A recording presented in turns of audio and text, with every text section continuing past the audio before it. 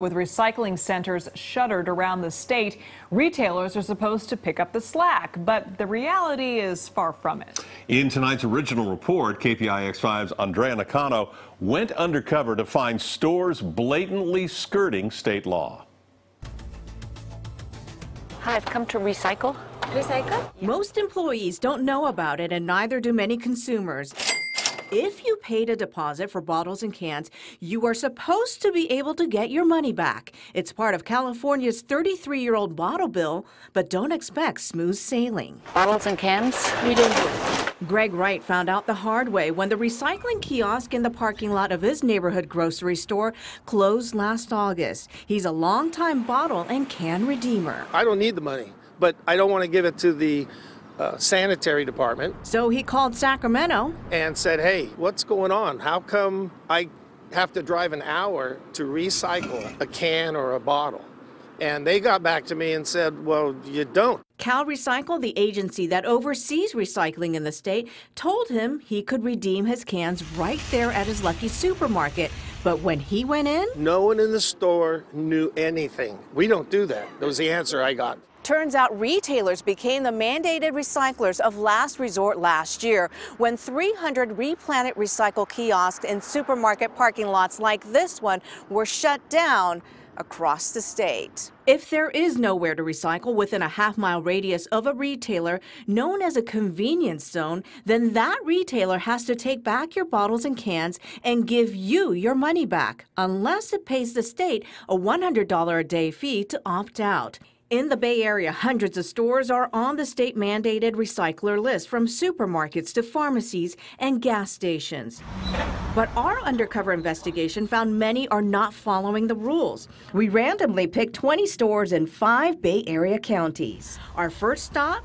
The Walmart in Pleasanton, where a manager told us, oh, we don't do recycling. Oh, no, but you do, because there's a sign that says to go to the Replanet, but they're closed. They've been closed for months. Yeah, we don't do it. Same response at another Walmart across the bay in Mountain View. Recycle? Yeah. Yeah. No.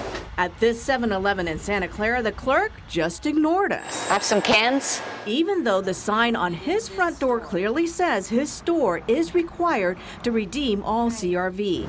At another 7-Eleven in Pleasant Hill, the clerk was more apologetic. For recycling?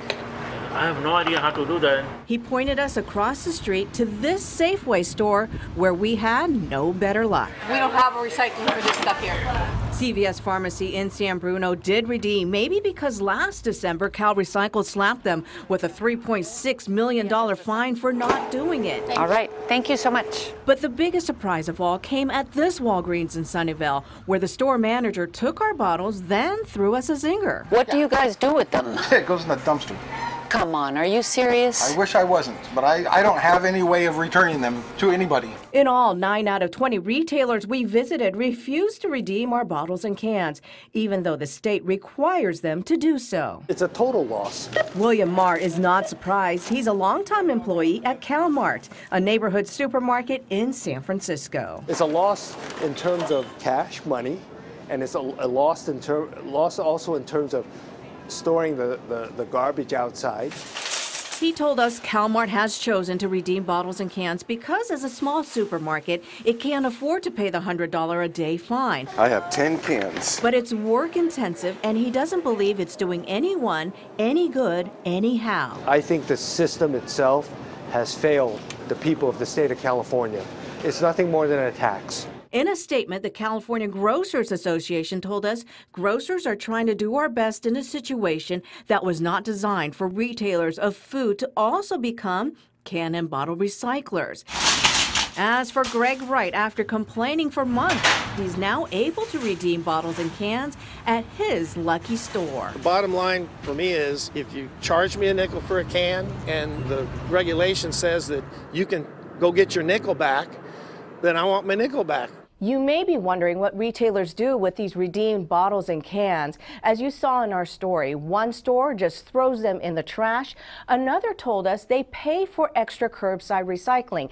Technically, that is a violation as well. The state says they are supposed to take them to a certified recycling center. Our take? that is just a lot to ask. We've posted responses from specific stores mentioned in our story on KPIX5.com.